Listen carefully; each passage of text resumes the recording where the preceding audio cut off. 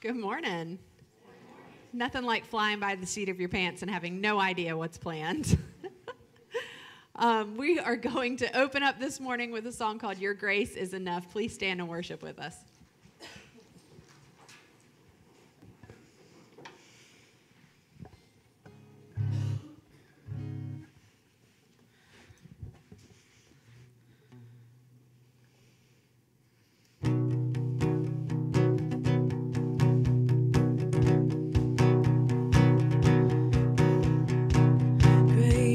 Your faithfulness, oh God. You wrestle with the sinner's restless heart. You lead us by still waters into mercy, and nothing can keep us apart. So remember your people, remember your children, remember your promises, oh God. Your grace is enough, your grace is enough, your grace is enough for me.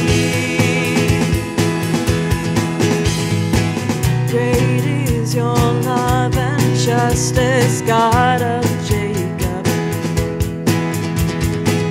You use the weak to lead the strong. You lead us in the song of your salvation, and all your people sing along. So remember your people, remember your children, remember your promise, oh God. Your grace is enough, your grace is enough, your grace is enough for me. Your grace is enough, your grace is enough, your grace is enough for me. Yeah, your grace is enough. Heaven reaches out to us. Your grace is enough for me. God, I sing your grace is enough. I'm covered in your love. Your grace is enough for me. For me.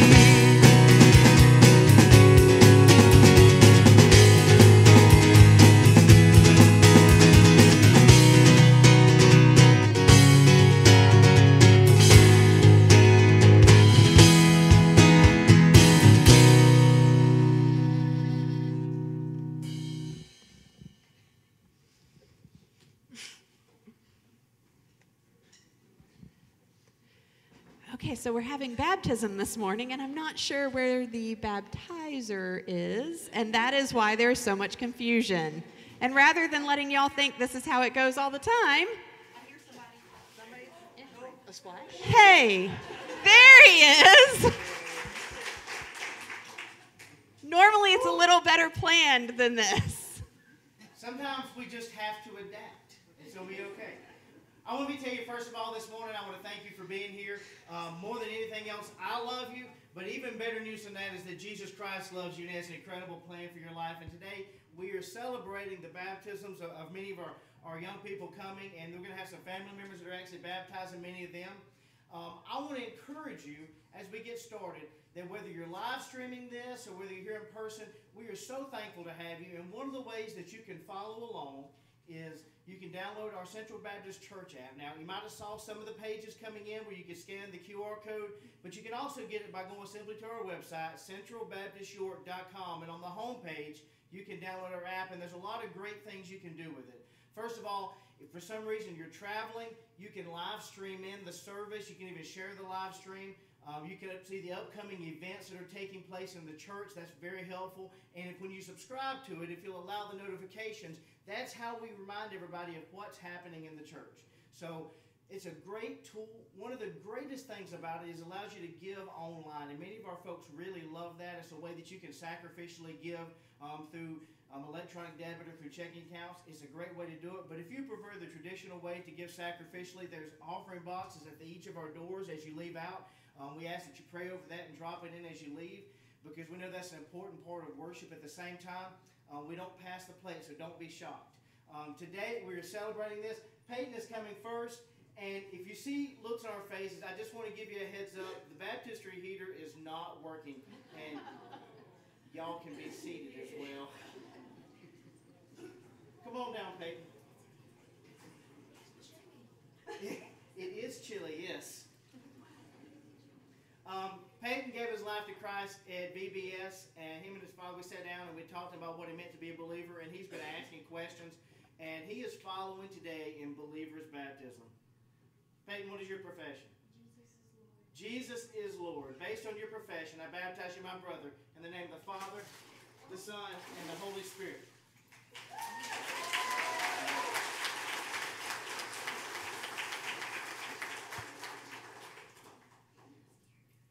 Come on down, Zoe. Zoe's coming next. She also followed in believer's baptism. Following Christ at VBS, and she's following in believer's baptism this morning. It's cold, isn't it? Sorry about that. If you saw me this morning running through the church with 5-gallon pots of boiling water to dump in here, just know that effort was wasted and it did not make a bit of difference. But God will reward our efforts. Anyway, Zoe, what's your profession? Jesus is Lord. Based on your profession, I baptize you, my sister, in the name of the Father, the Son, and the Holy Spirit.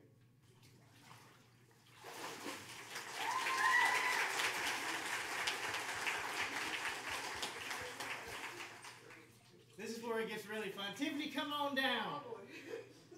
Tiffany's allergic to cold water, just in case you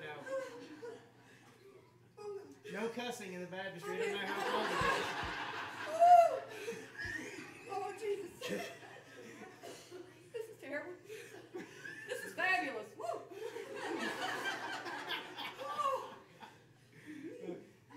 Tiffany has the privilege of baptizing her niece, Aislinn. Not too long ago, we began to pray for people in our circle of influence, people that we were trying to see come to know Christ, and we wanted them to know Christ and know His peace and know His love. And Aislinn was one of those people we've been praying for this entire year. And Tiffany's put you on that. And every time we met for small group, Tiffany would not let us leave until we prayed for Aislinn. And today, those prayers and all that effort is coming to fruition. Aislinn, come on down. Embrace the coolness of the baptistry water. One thing about this, they will never forget this baptism. Aislinn, what is your profession? Jesus is Lord. Based on your profession, we baptize you, our sister, in the name of the Father, the Son, and the Holy Spirit.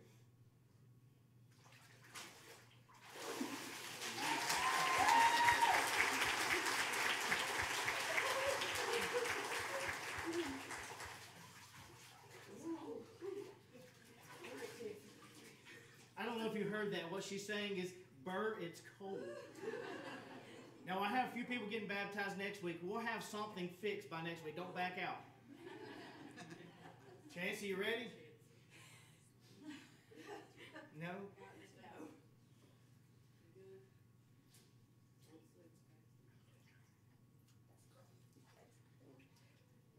Chancey came to us last week after the worship service and said she wanted to give her life to Christ, and we led her in that.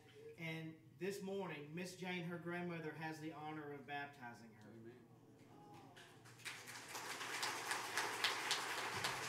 Again, Miss Jane has been praying for her family for some time, and today, Miss Jane, those prayers come to fruition as we see the work of Christ in the lives of our family members. Chancey, what is your profession? Jesus is Lord. Based on your profession, we baptize you, our sister, in the name of the Father, the Son, and the Holy Spirit. Bring her down, so there you go.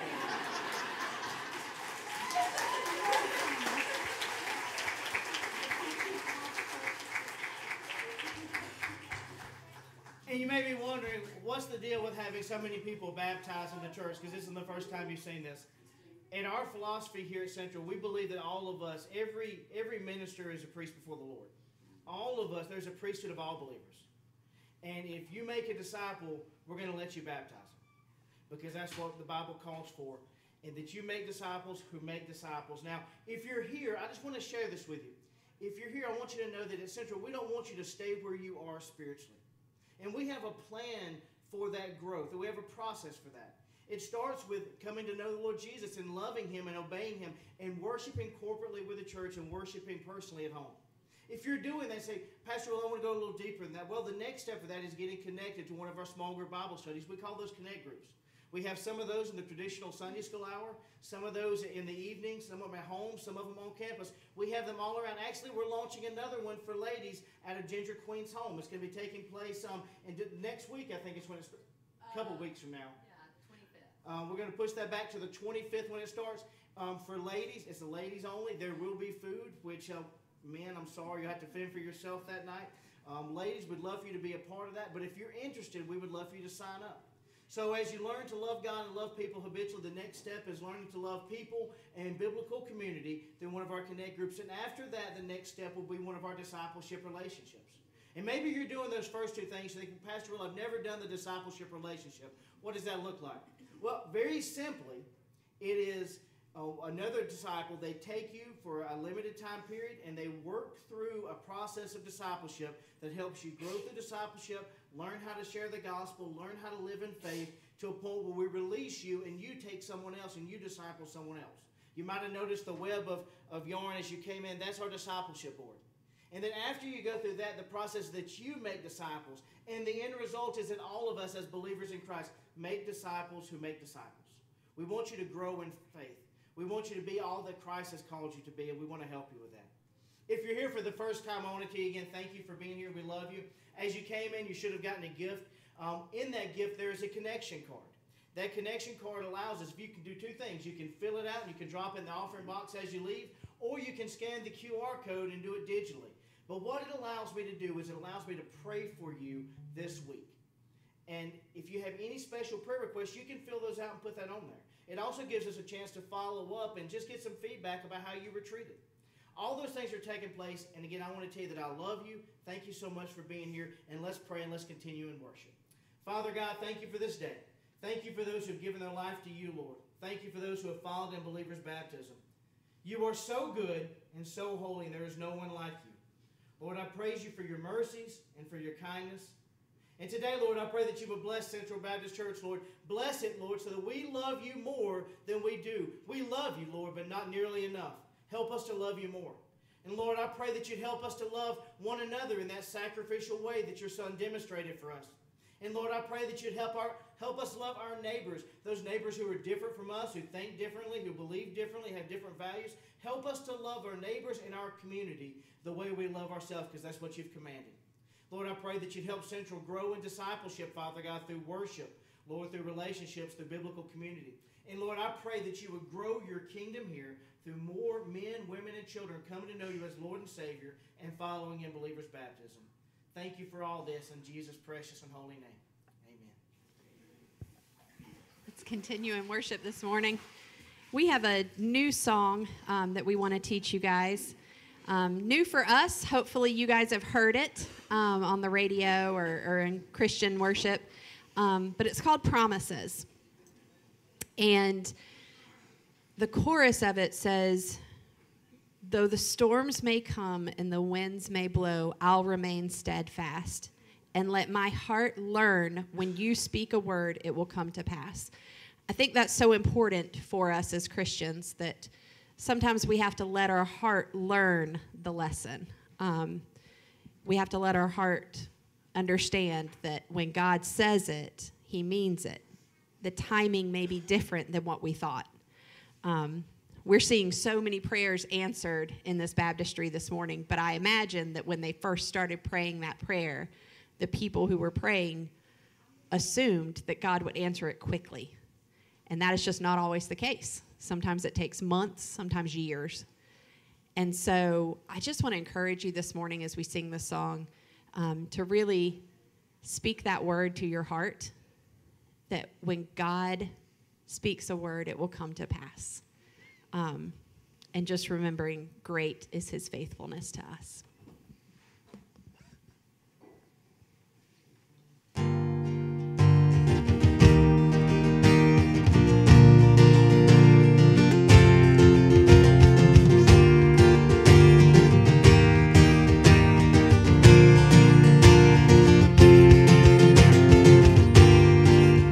Abraham, you're the God of covenant, faithful promises. And time again, you have proven you do just what you say. Though the storms may come and the winds may blow, I'll remain steadfast and let my heart learn when you speak a word, it will come to pass. Great is your faithfulness to me. Great is your faithfulness to me.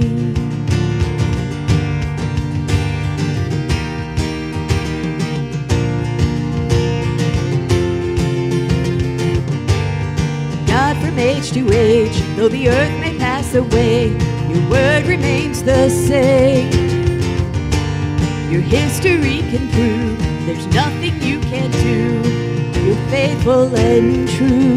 Though the storms may come and the winds may blow, I'll remain steadfast and let my heart learn when you speak a word, it will come to pass. Great is your faithfulness to me. Great is your faithfulness to me. From the rising sun to the setting same, I will praise your name. Great is your faithfulness to me.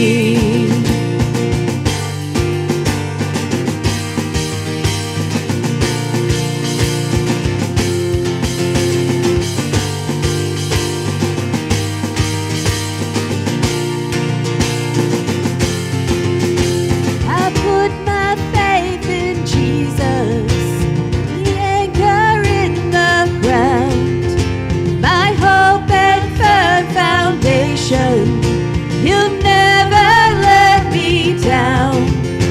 I put my faith in Jesus, my anchor to the ground, my hope and firm foundation. He'll never let me down. He'll never let me down. Great is your faithfulness to me. Great is your faithfulness to me. From the rising sun to the setting same, I will praise your name. Great is your faithfulness to me. From the rising sun to the setting same, I will praise your name. From the rising sun to the setting same, I will praise your name. Great is your faithfulness to me.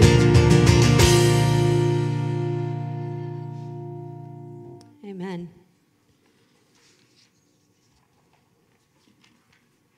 Lamentations 3, verse 19 says, "The thought of my suffering and homelessness is bitter beyond words. I will never forget this awful time as I grieve over my loss. Yet, I still dare to hope when I remember this. The faithful love of the Lord never ends. His mercies never cease. Great is his faithfulness. His mercies begin afresh each morning.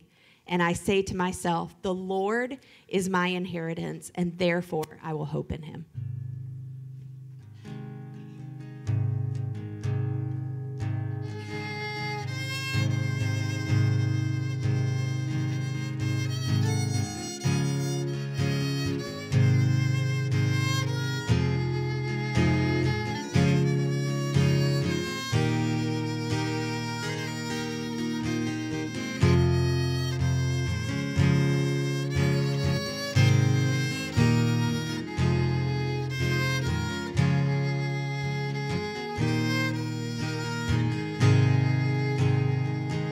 I love you, Lord. Oh, your mercy never fails me. All my days I've been held in your hands. From the moment that I wake up until I lay my head, I will sing of the goodness of God. 'Cause all my life you have been faithful, and all my life you have been so, so good. With every breath that I am able, I will sing of the goodness of God. I love your voice. You have led me through the fire, darkest night. You are close like no other. I've known you as a father. I've known you as a friend, and I have lived in the goodness of God. 'Cause all my life you have been faithful, and all my life you have been so, so good. With every breath that I am able, I will sing of the goodness of God.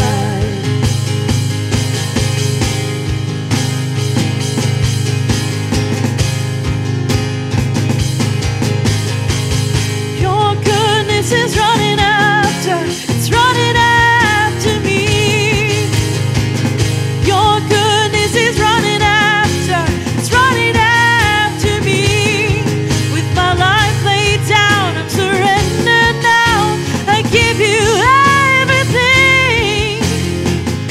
Your goodness is running after, it's running after me. Your goodness is running after, it's running after me. Your goodness is running after, it's running after me. With my life laid down, I'm surrendered now. I give you everything. Your goodness is running after, it's running after me.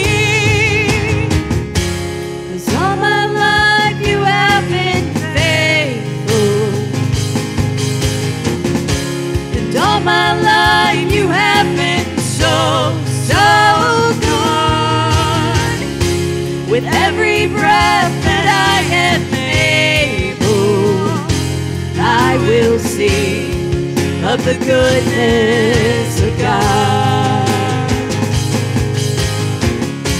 And all my life you have been faithful, and all my life you have been so,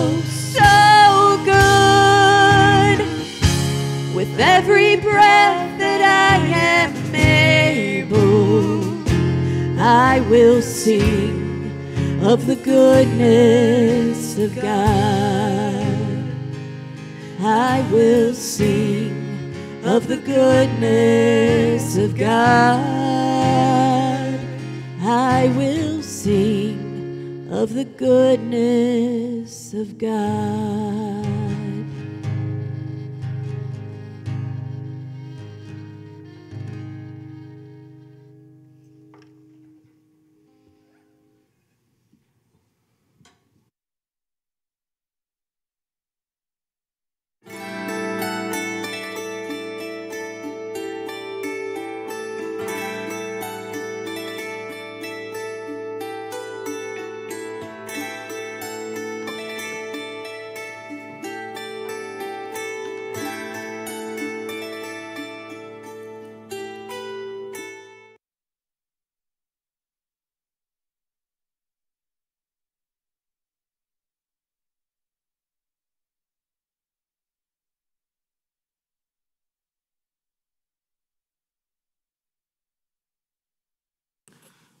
Well, looks like I turned that on at the wrong time, and I might have been singing on the live stream. So y'all got the bonus plan if you're live streaming for that.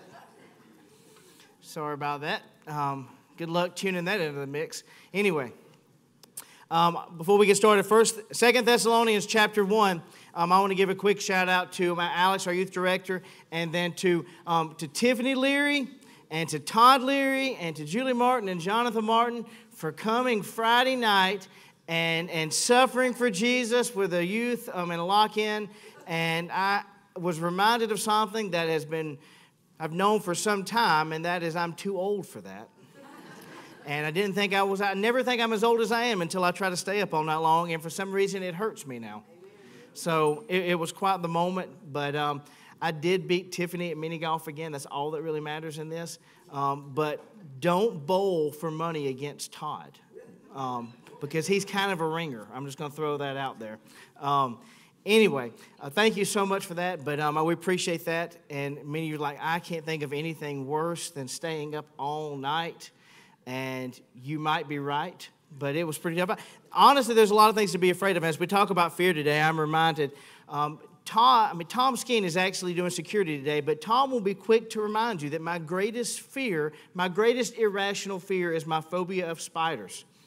And this latest invasion of Joro spiders coming in is exactly what I dreaded to happen. It took over my hometown of Georgia. They're moving here, dreadful little monsters. And we were actually finishing the fence outside around the HVAC system on Friday, and I walked outside and I saw something I hadn't seen some time. It was one of those wolf spiders that looks flat. I don't know if that's the right name of it or not, but it's like this huge spider about the size of $50. Are y'all waving at me or are y'all waving at somebody else? Okay, making sure. And I was reminded of a situation that some of you might know about, but it happened probably about 20 years ago. We were moving from Georgia. We were getting ready to sell our house and put it on the market, and the laundry room that we had built onto the house was not yet finished. And as I was out there working on it, we were tying it into the existing rafters coming off the roof, and I looked up, and there was the biggest spider I have ever seen outside of some horror movie.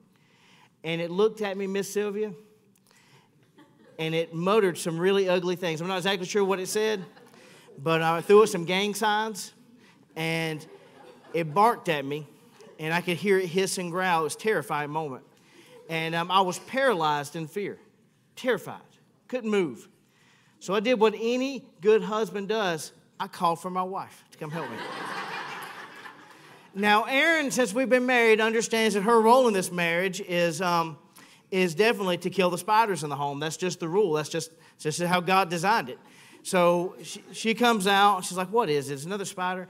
And she looks up, and this time, even Erin is shocked.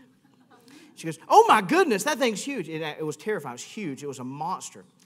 And it was on the wall. It was still looking at me, uttering some very ugly remarks. And as I started to move, it moved with me. And I thought, it's got its radar on. It's locked in. I'm done for. So I did what anybody does. I picked up the shoe that was sitting beside. I started throwing stuff at it. Bounced off, didn't bother it. Erin stuck back at the kitchen. I couldn't move because it was watching me, you understand. It was a serious situation. Brought some Raid out, sprayed it with Raid.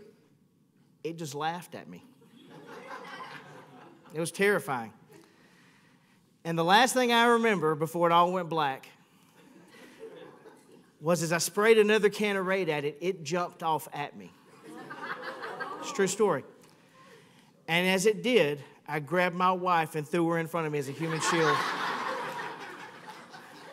And you would think, that's been 20 years now, you would think she would have gotten past that. But every time there's a problem in our home, she reminds me that I didn't love her enough to save her, but rather sacrificed her as a human shield in the face of this giant, terrible spider that aimed to kill me. And that's a true story, except for maybe I don't think if it uttered something, I couldn't understand what it is. But it was growling and barking at me, so it was that big. This morning, we begin to look at fears. And while that's an irrational fear, there are some fears that can move into your life that can control you. And some of you here, you may be dealing with fears and anxiety of your own. And when I say that, some of you may be facing serious situations, whether it's a job situation where you don't know what your job is going to be tomorrow. You don't know how to provide for your family. Times are tough financially. That's no secret out there. You're looking at what's happening in the world, and fear grips you because there's wars and rumors of wars. They're struggling out there. Prices are on the rise. Inflation's through the roof. And at the same time, you don't know what it's going to look like, and you're worried about your kids because at the same time, with all the problems of being an adult and being a parent in this world, not only are you dealing with trying to pay bills, you're trying to make sure your marriage is healthy, you make sure you got health care, you're making sure you got retirement, you're saving, all these things are taking place in your life. At the same time, you're consumed with worry about your own children because you're worried about them making terrible decisions in their life. You're worried about them going down their own path or doing something disastrous in their life, and you're praying for them, and you're worried about them, it's consuming you. There are so many things to worry about in this world. And sometimes you begin to wonder, where is God in the midst of all these fears? Well, I just want to tell you something. Take courage, because the Bible speaks directly to fear. Not just once, but several times all through Scripture. We are in our series, Welcome to Faith in Uncertain Times, as we study the books of 1st and 2nd Thessalonians. We work through books of the Bibles at Central. We're working exegetically expository through these books. We went through 1st Thessalonians before Vacation Bible School, and what we learned was that the book of Thessalonians, the first one, was written early on in church history. In fact, 1st and 2nd Thessalonians, aside from the book of James, are the oldest books in the New Testament, even older than the Gospels. That's how old they were written. And what we find is that somewhere around Acts chapter 17, Paul and Silas and his team, they went to Thessalonica to plant the church, and at first, it was very receptive. People were hearing the gospel. They were being saved. Lives were being changed. They were coming to know Jesus. Great things were happening. And as often happens, a persecution arose against the church there in Thessalonica. And the persecution was so intense, it was physical, it was violent, that Paul and Silas were driven away from the church. They were torn prematurely away from the church before it was established the way they like to establish churches. So Paul has had to leave early from Thessalonica. Now this is happening in Acts chapter 17. So somewhere between Acts chapter 18 and 19, Paul is writing these letters to the church. That's what's taking place. So that's how old these books are of the Bible. So as he's writing this, the first time he writes them, he's worried about them. He's concerned. And the Bible says that he's tried to go visit the church in Thessalonica several times, but Paul says that Satan has prevented him from going. And he finally says, okay, I'm just going to send Timothy. So he sends young Timothy to check on the church. And when Timothy gets to the church in Thessalonica, he doesn't find a broken down, beat up church that has caved under the pressures of persecution. Rather, he finds a thriving biblical community there. This church is on fire. They're doing great things for God. Their love for each other is incredible. Their love for God is legendary. They're doing awesome works of God there despite terrible persecution. They are suffering greatly, but they're still living faithful for God. Paul's encouraged. So he ends up writing this details about, they had some questions about the return of Christ and the end time theology. They had some questions about what they were going through. Paul encourages them in their persecution, encourages them in their theology, pats them on the back, tells them how great they're doing. And then Paul, after he sends the letter, he gets another report back for the church. This time, what he finds is that things in the church have not improved. In fact, the situations they were facing have actually gotten worse. As bad as the persecution was when Paul was there, it has gotten worse now to the point where people are being martyred there in the church for their faith. And on top of that, there are some people running around giving some really bad advice about the return of Jesus Christ. In fact, in the middle of their persecution, some chucklehead is running around in the church of Thessalonica, and they're telling people Jesus has already come back. He's already taken the church. The end time is here. The day of the Lord is upon us. That's why you're suffering. God has forgotten about you. That's what they're thinking. Now, that sounds crazy to us, but it threw them into a world of panic. And Paul writes the second letter to the church there to encourage. It's threefold. It's to encourage them in their suffering. It's to give them a little better information and to calm their fears about the return of Christ. And also to give some practical ways about how they should live that out and about the perseverance of true believers. So that's what he's doing here. Last week we talked about his word to those who are suffering. And what we learned in that was that Paul tells them, I know you're suffering. I know things are tough. I know that times are really hard for you. But he tells them God is using your suffering to make you fit for the kingdom of God. That's what he tells them. And it's an encouragement to them. And now he's going to change gears and he's going to give them a little bit of comfort about the end times and about the return of Jesus. So we're 2 Thessalonians chapter 2, verse 1. Let's read together. If you're there, say, I'm with you, Will. All right, y'all are with me. All right, 2 Thessalonians chapter 2, verse 1. Now concerning the coming of our Lord Jesus Christ and our being gathered to him. That's what we call the rapture, by the way. When he says, the word rapture is not in the Bible. But when you hear him talk about us being gathered to the Lord, that's what Paul's talking about, the church being taken up. It says, being gathered to him, we ask you, brothers, not to be quickly shaken in mind or alarmed either by a spirit or a spoken word or a letter seeming to be from us, to the effect that the day of the Lord has already come. Let no one deceive you in any way, for that day will not come unless the rebellion comes first, the man of lawlessness is revealed, the son of destruction, who opposes and exalts everything against every so-called God or object of worship, so that he takes his seat in the temple of God, proclaiming himself to be God. Do you not remember that I was still with you? I told you these things. And what is restraining him now will continue to do so until his time. For the mystery of lawlessness is already at work. Only he who now restrains it will do so until he is out of the way. And then the lawless one will be revealed, whom the Lord Jesus will kill with the breath of his mouth and bring to nothing by the appearance of his coming. The coming of the lawless one is by the activity of Satan, with all power and false signs and wonders, with all wicked deception for those who are perishing, because they refuse to love the truth and so be saved. Therefore, God sends them a strong delusion, so that they may believe what is false, in order that they all may be condemned, who did not believe the truth, but had pleasure in unrighteousness. Father God, I love you. Today, I pray that you would preach to me. I know that I am not worthy to preach your truth. I know that I am not adequate in my own to be able to do this. So, Lord, I pray in the name of your Son, Jesus, that you would carry the truth of your gospel to our hearts and teach us to apply it, Father God, in our lives. Lord, I love you and I praise you and I thank you. Please work right now in Jesus' precious name. Amen. As Paul moves from the issue of their suffering, he moves to resolve the confusion that's going on about the return of Jesus Christ and the church being taken to him. I told you that somebody is spreading the rumor in Paul's name that Jesus has already come, that the day of the Lord is at hand, and that they have been left out of God's gathering to them. So they're worried and they're frightened. And he takes time to encourage them. And what he says is, don't be so easily shaken. Don't be so rattled about this. Don't jump to conclusions just because some prophet of doom is saying in my name that Jesus has already come back and done all these things. And then he reminds them of all the things he taught them while he was there. And he puts to order some of the things that have to happen for the return of Christ to come. So he's saying, guys, what you're afraid of is not rational here.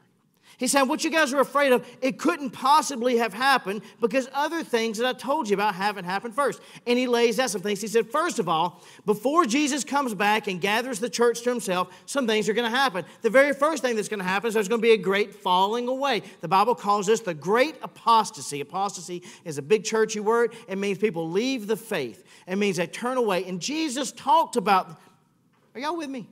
Yes, sir. Okay, y'all still with me? Okay. Jesus talked about this in Matthew 24 in great detail. And what he said was when it gets near the end, there will be a great falling away. He said many will be led away by false teachings and false doctrines. Many will turn away because of anger, and many will turn away from God because their love will grow cold. Because of persecution, because all things happen, there will be a great falling away of the church. This is the great apostasy, the great rebellion that the Bible talks about. Now, can I just give you some advice on this? Because some of you are thinking to yourself right now, I think that's happening right now. That must be happening right now. I see it. I feel it. It wasn't like it was when I was a kid. That must be what's taking place. Can I just tell you, first of all, I need you to remember that God looks at things from a worldwide perspective, not what's happening in North America. Understand that. Anybody that comes and looks at their little fish tank experience of what's happening and bases all biblical prophecy on that is very short-sighted. Keep your eye on Israel in the Middle East. Because there's going to be a great revival of believers who are Jews, who come to know faith in Christ. That's what he talks about. And that really hasn't happened yet, not at least the way we think. So the great apostasy isn't always what's going to take place in the Bible Belt in the Southern America. That's not what we're talking about. It's more of a worldwide picture of what's happening. And while the church here may be struggling, there are embers of revival taking place as revitalization and replanting and new church planting is taking place as well. And what's happening in Africa and Asia and the Middle East is very inspiring because there's great revivals taking place there as men and women and children are coming to know Jesus Christ in those areas which are heavily persecuted. So he said there's going to be a great falling away. And then what's going to happen, there's going to be a rise of what the Bible calls the proverbial Antichrist. Now, it doesn't matter if you've been in church for 5 minutes or you've never been in church in your life or you grew up in church, you have heard of the Antichrist, because secular movies are obsessed with this idea, and they have so many false ideas about the Antichrist. And when you hear people talk about it, you think of that one big baddie who's coming, and he's going to do all this bad stuff, and we've watched all the Left Behind movies and read all those books and all that nonsense, and what we think is that there's one Antichrist, but that's not really what the Bible teaches. According to John in his epistle, there are many antichrists, and there have been on down through the ages, because he says that anyone who opposes Christ or opposes the gospel is an antichrist. Now, leaders have arisen from secular governments since the beginning of time who have opposed God in his redemptive history. They've been working against God. Go back to Nimrod in Genesis, Pharaoh in the Exodus. You've got all the Assyrian kings that came in. Then you go into Rome and Greece and all the things that happened there. Listen, you could look at Emperor Nero. You could Emperor Domitian. You could look at Marcus Aurelius. You could even look at Stalin and Emperor Hirohito today. In recent times. You're seeing Antichrist at all points. But what Paul is saying here, remember, you have to look at Scripture in the context of what's being taught. And they're already suffering intense persecution. There are already many there who are anti-Christ. But he says, when it gets close to the end, you're going to notice this guy's going to be different. He's going to be demonically empowered because it says he's coming from Satan. And he's going to rise to power, put an end to worship, all kinds of worship, and declare himself God. Now, we don't know exactly what that's going to look like. And it doesn't matter what end time, whether we're reading Harbinger by Kahn or whether we Left Behind by Jenkins or any of those guys, we don't know what that's necessarily going to look like, because prophecy, especially coming prophecy in the future, is always hindsight 2020. They knew where Jesus was to be born. They knew all the prophecies about him, and they still missed him. We don't know exactly, but what we do know, there'll be an unmistakable falling away of the church, probably worldwide. And there'll be a rise of an anti-Christian leader who exalts himself as God in a holy place. That's what Daniel teaches. That's what Matthew teaches. But here's the encouragement that Paul gives them. Are y'all ready for this? Yes, he tells the church that has not happened yet, that God has not abandoned them or forgotten them, and that God is actually holding that process back until the right time. He said the restrainer is restraining him. Now, there's been a lot of talk about who the restrainer is. But can I just tell you that God is behind the power of the restrainer holding this back from happening? So these end time things that they're so afraid of, even though this villain is coming one day, God is still in control. Are y'all with me on that? God is still in control in this. He is restraining him until the God-ordained right time.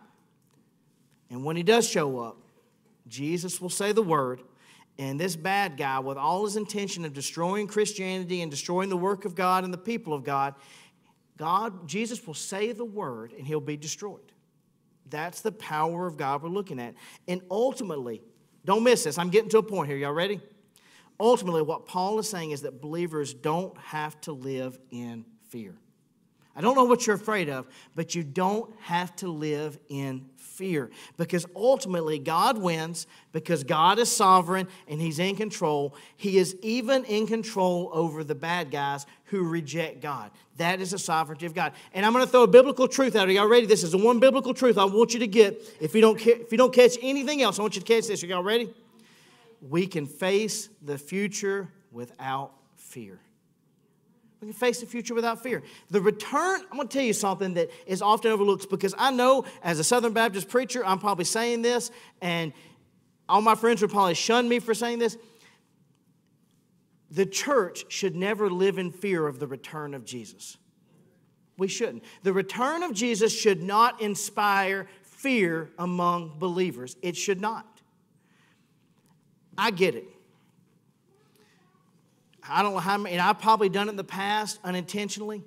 We get up, we preach gloom and doom and disaster to come upon you, and then we scare you and we tell you, if you don't do this, you're going to burn in hell for eternity. And while I do believe in eternal conscious torment in hell, and I do believe in the end times, the truth is that we should never live in fear as believers of Jesus returning. We should look toward it with hope and confidence of the great things that God is going to do, even if it seems terrifying in all the details of it. Because I understand, you read the book of Revelation, it's confusing, it's scary, and it gives you a little bit of anxiety, but you should still read it with the hope that knowing that Jesus is in control and that we should not fear the return of Jesus or the future, because our Lord and Savior is in control of this.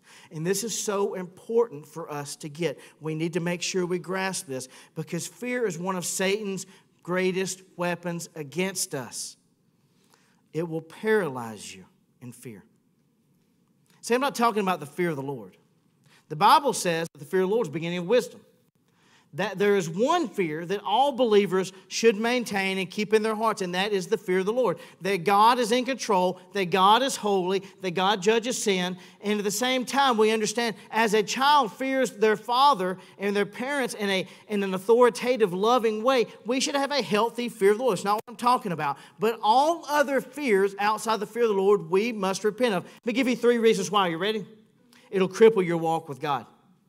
Fear will cripple your walk with God. It will keep you from demonstrating faith. It will keep you from doing what God has called you to do. It will paralyze you in a way where you do not obey God, but you obey your fears. That is the opposite. But you and I, we don't have anything to be afraid of. We don't have anything to worry about, because we know that when we're obedient to God, He will equip us and He will carry us out into the day of completion on that. God will do the work in us. And if He's calling us to do something, we don't have to be afraid to step out in faith, do it, because He will provide a way. He will equip you with whatever you need to be successful.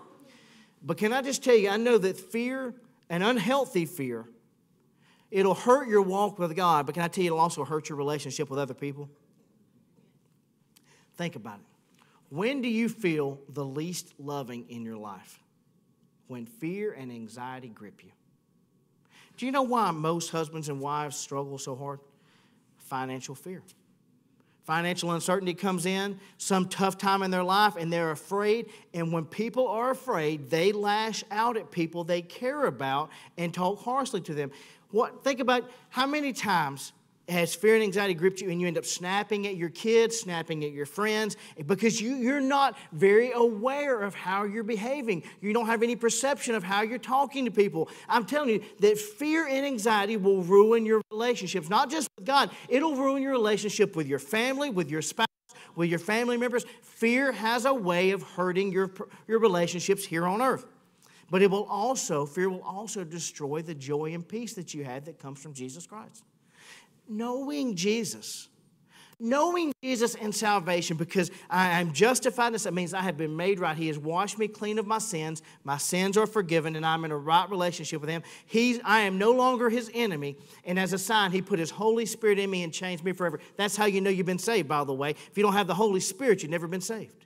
If you've never been born again, if you never had a new nature, listen, I don't care if you go to church every Sunday, I don't care if you've been baptized 1,000 times, if you've never repented of your sin, placed your faith in Jesus Christ, and then the Holy Spirit came into you and gave you a new nature, friend, I'm telling you, you're hanging on to a religion rather than a relationship with Jesus Christ, because a relationship with Jesus is what saves you, and that relationship inside of you brings you peace, joy. That is the abundant life He's talking about.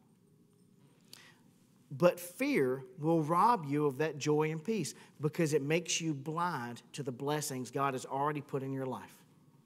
You'll become blind to what God's already done and what God's doing in your life. You'll become blind to how He's moving and how He's blessing. You'll become blind to the awareness and the presence of God in your own walk. And if you're going to live with fear, if you're going to live with fear and repent of it, or if you're going to live without fear, some things need to change in your life. And the first thing that needs to change, are you ready for this? You need to start seeing things differently through the eyes of faith. You need to change your perception. See, when you examine the stories of the Bible that deal directly with fear, y'all still with me? I know I'm losing some of you. I know it's early. Some of you are to lock in. I probably kept you up all night. It's fine. You're not sleeping good. I get it. Maybe fear kept you up last night. You need to hear this. Perception will change what you fear. When you examine the stories of the Bible that deal directly with fear, you know what happens? Very often it's because they were seeing wrongly. They saw the perception of things around them in a way that wasn't biblically true or even had God in them. Go back and look at Moses when he called him to go to Egypt and speak to Pharaoh and release the people of Israel. What did Moses say? Who, me? That was his response. I can't do that, Lord. I stutter. I can't talk. I'm stumbling over my words. Who am I? I'm a murderer. They kicked me out of that place. They were looking for me. They'll kill me. And he says, you know what? I'm with you. You know what had to happen in that situation? God had to do a couple of small miracles there in Moses for Moses to even have the courage. But when Moses saw it, what did he do? It's like, oh, I'll go. I'll go. Think about Peter walking on the water. He sees Jesus. He's got eyes on Jesus. He's looking at him. He's like, command me to come to you and I'll do it. And Jesus is like, come on, big boy. And he steps out of the boat and starts walking to him. And he's walking on the water. But what happened along the way? He begins to notice the wind and the waves and the storm around him. His perception was taken off Jesus, and he starts seeing the circumstances around him outside of the lens of faith. What did he do? He begins to fear and sink. He says, save me, Lord. Jesus comes, lifts him back up on the water. But they walk back together on the water to the boat. Think about what happened with Elisha's servant. Guys didn't even have his name in the Bible, but his name is just Elisha's servant in the Bible. And he looks out. The king of Assyria has sent an army, has surrounded Elisha's house. And the servant looks out the window and he sees all the soldiers of the enemy army. He says, my Lord, what should we do? We're done for. And Elisha's over there eating his Cheerios like it ain't no big deal, big guy. It's fine. He's just going to town. And he's panicking. He's in full-blown fear and panic attack. And what does Elisha do? He prays. He says, Lord, let him see what's really happening through the eyes of faith. He says, let him see what I see. Basically what he says. And the servant's eyes are open, and he sees the armies of God surrounding the Assyrian army, and the Assyrian army is greatly outnumbered, and he's not afraid anymore. Seeing rightly leads to believing rightly, and seeing wrongly leads to fearing wrongly. That's what we learn in this. And I get it. As we go through this, that means for us, when we're afraid, we need to pray for God to open the eyes of our faith. We need to pray for Him to let us see things the way we need to see it. We need to help Him. We need His help to see our situation as God sees it in the sovereignty and perspective of a holy God. We need to pray for Him to remove the blindness of our limitations and our inabilities and see things from an eternal kingdom of God and that kind of perspective. So let's stop being blind to what God is doing. And I know that's easy to preach and tough to live. I get that. You lost your job. You don't know how you're going to feed your family. You don't know how you're going to keep a roof over your house. Your loved one is sick. You don't know how they're going to recover. All those things, there's wars and rumors of wars. I get that. It can be very scary. But let me ask you a question. So far, has God proven that He can be trusted? Amen. Okay. At least a third of you say yes. Has God given you so far a reason to trust His character and His power? Yes. Has He done greater things and delivered people from a greater disaster? Yes. Is this situation something that can replace you, or a situation that can separate you from God's love? No. Let's start seeing our situations through the lens of God's grace and love and power and sovereignty. Second way to apply this and things need to change in your life is don't allow irrational thoughts to diminish God's promises. Don't allow irrational thoughts to diminish God's promises. When fear seizes you, the ability to think rationally goes right out the window. It evaporates in our presence. I mean, life becomes overwhelming and the promises of God get easily forgotten. And we forget what we know to be true about God, and those irrational thoughts enslave us to fear that control us. Y'all with me still? That is exactly what was happening in the church of Thessalonica. They thought Jesus had come back, gathered the church, now the wrath of God is being poured out on the world, and they had been left behind. Now, I don't mean to be flippant about this, but that sounds dumb to me. That sounds completely crazy. Like, you think God forgot that you were over there in that city? I mean, was he blind to that city? Is there something that's like a little circle? Listen, I don't understand that. That doesn't make sense. But we're going to give them a break because they were shaking in their fear. They were being persecuted. All these things were happening. But to be fair, it was a young church. Paul and Silas were torn prematurely from it before it was fully established. I get that. Most of the people in the church were Gentiles, so they didn't have even the Jewish background of the Old Testament. They didn't have the New Testament to read. So we're going to give them a little bit of grace on what seems ridiculous to me that they thought God forgot them when he came back. We'll give them a pass. But don't miss, if you dumb down Paul's words just a little bit, he's basically saying everybody just needs to chill out, take a breather, calm down, and be rational. You didn't miss the rapture because the great rebellion hasn't happened and the falling away hasn't happened yet, and the day of the Lord isn't here because the Antichrist hasn't been yet revealed. That's what he's saying. You know what that means to you? That means for me and you, that means we fight fear with truth. You fight fear with biblical truth. Because the way you feel in terrifying situations is rarely reality. The way you feel is often lying to you about the situation you're in. And if you take a second and you step back and you separate irrational fear, you can have rational thought and you can provide comfort and encouragement with God's words in your life. But we have to learn to do that if we're going to face the future without fear. That doesn't come naturally. We have to be able to get in our situation when irrational fear comes into our hearts and begins to attack us. We have to ask, is what I'm feeling and what I'm worried about really about to happen? Is it even rational? Is it logical? We have to ask ourselves, is this just my imagination running wild? Those are questions we have to. Because you know what Paul told the Philippian church?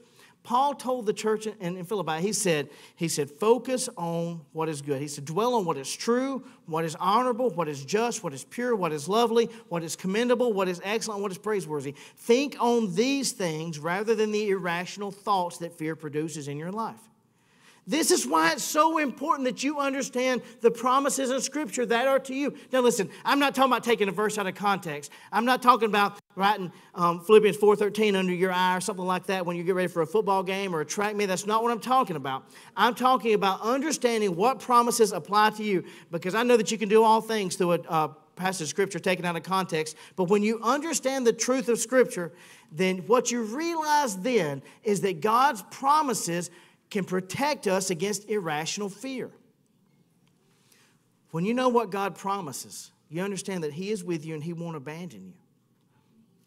We can find comfort in knowing that God is for us and not against us. We can find comfort and trust that regardless of what's happening, God will see a way through it. And when you understand the promises God speaks about in His eternal, overarching, redemptive history, you can understand something. Y'all still with me?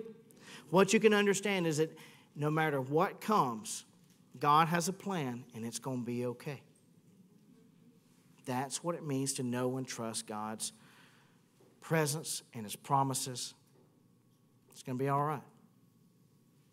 So when your child is diagnosed with some sickness, or you've just learned of a loved one's passing, or in a car accident, or your husband or wife comes home and they've lost their job, you don't know how you're going to pay your bills. Look at your situation through the lens of faith. Don't let irrational fear control you or seize you. Don't let the enemy use fear to ruin you. Fight him off for the promises of God, his word, and God's unchanging character and sovereignty and power. And when you do this, you will experience a boldness of faith that is willing to risk it all for the gospel of Jesus Christ. Fear will not be the thing that keeps you from obeying God or serving God, because we're not afraid of what people will think. Can you just imagine how great worship would be at Central Baptist Church if no one came in and was worried what anybody else would think of them as they worshiped? Can you imagine how freeing that would be? Can you imagine what would happen in your life, all those people in your sphere of influence that you're praying, that you want to share the gospel with, if fear of being rejected didn't control you? Can you imagine how such a bold witness you would be? Can you imagine in your own personal life if the fear of missing out didn't cause you to chase after worldly things?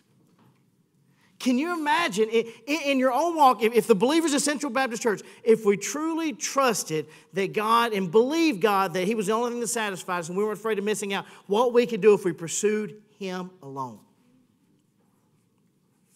Talking about a bold witness that would change the world. Imagine what it would look like if we were never afraid to give God what He's given us, give it back, because we know that He provides, whether it be monetarily or whether it be the physical blessings that He's given us, or whether it's our family that we give back to Him. What would it look like if we were that faithful? Because fear did not have a place in our hearts. That's the promises of God that you can stand on. And I don't know where you're at today, and I don't know what you're struggling with, and I don't know what you're afraid of. But I want to just challenge you as we get close to the end that you repent, that you seek God, and you lay down those fears and trust God's character and His protection and His love and His sovereignty over your situations. Father God, I love you and I praise you and I thank you. We pray today, Father God, that your Spirit would be felt, that we would know you better. Lord, I pray that as we sing this last hymn, as we sing this last song, that you would move in an incredible way. And that those who have been enslaved to fear, those who have been enslaved to anxiety, I pray that you would release them from those chains and help them to run the race of faith without being hindered by those things. I love you and I praise you. In Jesus' name, amen. As the praise team comes up, I just want to tell you a couple of things that could happen in this. Maybe you're here today and you think, Pastor Will, we want to join the church. It's time. We've been thinking about it. We've been to the new members class. We've gone through all the stuff. It's time you can step out of your seat and come sit right here, and I'll introduce you to the church. If you haven't gone to the membership class, we have one scheduled for September 11th. You can come be a part of that. Maybe you're here and you say, Pastor Will, I need to give my life to Christ today because I know about God. I've heard about Jesus. I know all the answers in my head, but they've never penetrated my heart. I've never repented of my sin and placed my faith in Jesus Christ. I want to be saved today. Come take me by the hand during this song. I'll put you with a counselor. We'll share with you what the Bible says about salvation. Maybe you're here and fear has just controlled you for a really long time. This altar, like it is always open for you, but it is especially open for you right now. You can come do business with God. Whatever it is that God's put on your heart, now's the time to act. Let's stand and sing.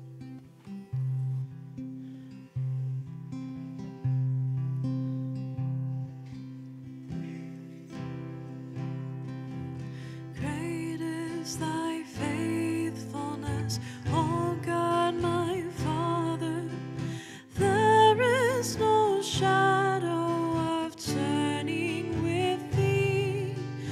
Thou changest not, thy compassions, they fail not. As thou hast been, thou forever will be. Great is thy faithfulness. Great is thy faithfulness. Morning by morning, new mercies I see. All I have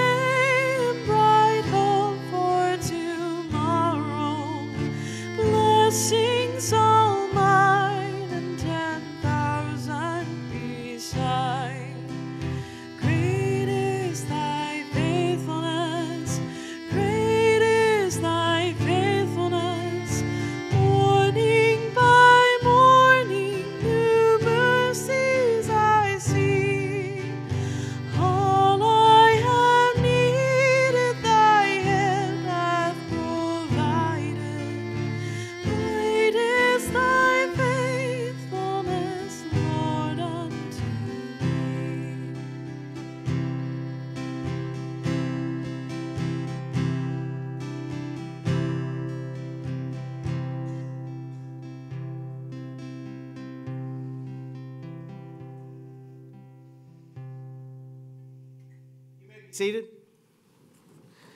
This morning we have Ed and Carol Gross coming to join. Y'all can stand right here beside me for a second. I won't make you stand up here this whole time, I promise. They are coming to join the church. They have been baptized by immersion. They've been born again, filled with the Spirit, and they are coming to join as members. They have gone through the membership class. Do I have a motion we receive them in membership? All in favor say amen. Amen. Any opposed? I didn't think there would be.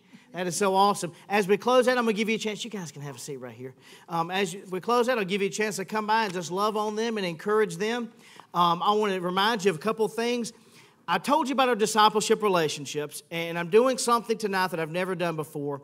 If you're in one of those relationships, we have a dinner planned for you tonight. It's a recap of what those discipleship process is, just kind of a reminder as we've gotten out to third and fourth generations of disciple makers that are going out making more disciples. I want to make sure that we stay true to the process and true to the teaching in that. So tonight's a great reminder. You guys should have got an invitation for that. And at the same time, I want to encourage you, bring your questions. And if you haven't been in a discipleship relationship and you want to enter into one, I've got some folks coming free that are ready to walk with some people as they walk through the discipleship process. If you're ready to make disciples who make disciples and grow in your faith, this is a great opportunity for you. Come talk to me, and I'll help you get assigned or plugged into somebody, and you can begin that one-on-one discipleship process with somebody else. And as we go, I know I've got some visitors here, so y'all allow me 1 second. We got to talk. Y'all ready? Okay, we got a real talk. I love you. We have to change as a body of believers. Here's where we need to change. We do a great job with the greeters downstairs. Shannon, you did a great job with that. Very friendly when we come in the door, but we're not as friendly as we need to be once we get in the sanctuary. Here's why that's taking place. Everybody in the room feels like they're the new guy. When a church grows this fast, as it has, it takes years for somebody to feel like they've been a part of the church for a long time. And you're looking at everybody else in the church thinking they've probably been here longer than you. That's just not the case. So if you've came more than twice, guess what? You're a seasoned veteran in this. So what I need you to do is I need you to be here early and just love on people as they come in. I need you to scan the room and find people that maybe you haven't met before. I need you to introduce yourself to them. Welcome them. Tell them how glad you are to see them. Again, I get it. Everybody feels like the new guy in the room, and that's just the nature of a replant. That's just the nature of healthy growth. But I need everybody, including myself, we need to get better at welcoming people who are first-time guests because they are our treasured guests, okay? So I know you're thinking, I just got here. I'm sorry. Welcome to the front. Welcome to the front lines. That's all I can tell you. Everybody's got to get better at it.